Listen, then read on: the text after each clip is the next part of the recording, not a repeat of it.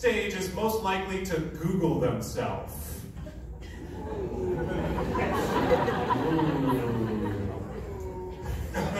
No cheating, no peeking. All right, you ready?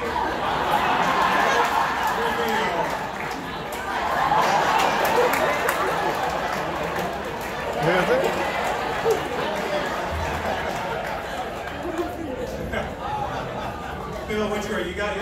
Rob Maschio, he's the Todd. Todd. I wrote the Todd because I assume if he's not in the audience, he's lurking backstage as we speak. You said who on the stage, though? The Todd is on Cameo, by the way. So. Yeah, Todd is on Cameo. You can get really inappropriate messages sent. By the way, Bill, I know famously when you got rid of the sound effects, the one sound effect you did get rid of was the Todd's. For trivia, the only sound effect that lasted the whole series was the Todd's high five. So why did you keep that? Why did that? The people that ran NBC at the time, there were no single camera comedies. They thought they were flat and unfunny, and they missed. They wanted to be loud, raucous, audience laughter. And so to try and get the show picked up, we put 9,000 sound effects in. Tom, do you remember like when you would turn your head? It would go like whoosh. And every time I see those episodes, I hate myself and I die inside. It stopped pretty quickly though. Yeah, well, I stopped it after like 3 or 4 episodes, but then the Todd's high fives were so funny. No, there's something great about that. All right, so next one. On this stage, who's the one pushing the hardest for a Scrubs reboot? Who is the most eager to get back in front of the cameras and make this happen? Like the crowd wants, yes?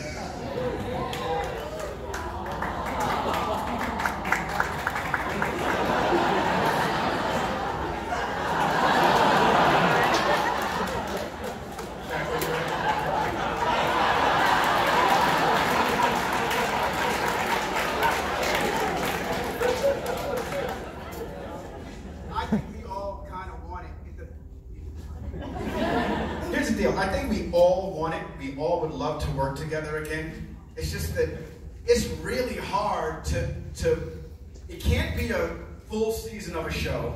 It would have to be like a movie or something like that. Where you can only get like a couple of months to it because everybody else is doing something like that. This dude is never gonna be free again. The problem is, you know, if you went to E.T. after the success of E.T. and said, E.T., do you want to do do you want to do E.T. too? E.T. would be like, is Spielberg doing E.T. too? Because if he is, I'll do E.T. too. And that's, I think, how, I can't speak for all of us, but we can't possibly do anything else without the Wonder Kid here, and he's a little bit busy. But if he finds time, I would definitely be down to do it. We're gonna do it. You guys know it.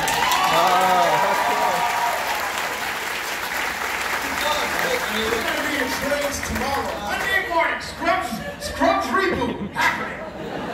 I don't care about that stuff, but we're gonna do it because we're lucky enough that people care, and top to bottom, we enjoy spending time teaching. If you ever have an excuse to work with people that you would want to spend time with anyways, run to it. You know what I mean? It's the greatest thing about this gig. So Zach in ET2 is Sarah Elliott. Nice ball.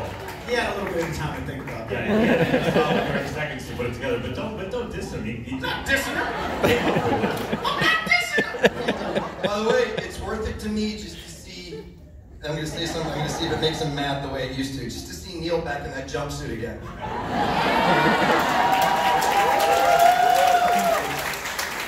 Neil, what was that costume really? It's got a jumpsuit.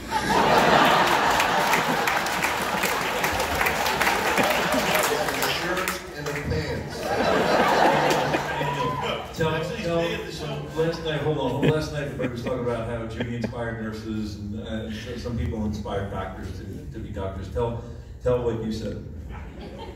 Well, guys would creep up to me and without you, I'd have been a garbage man.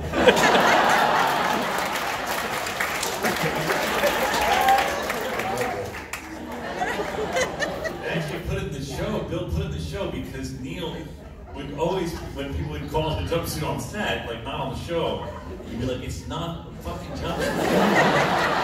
Wearing a belt. Why would you wear a belt? Jumpsuit. And it's eventually in the show. Made you so mad? Made me so mad. It was irritating. Then I had the line to Sarah, I think it was you that said it, and I said, I was supposed to say, it's not a jumpsuit, it's a shirt and pants. And instead I said, it's a shirt and a pants. Better somehow.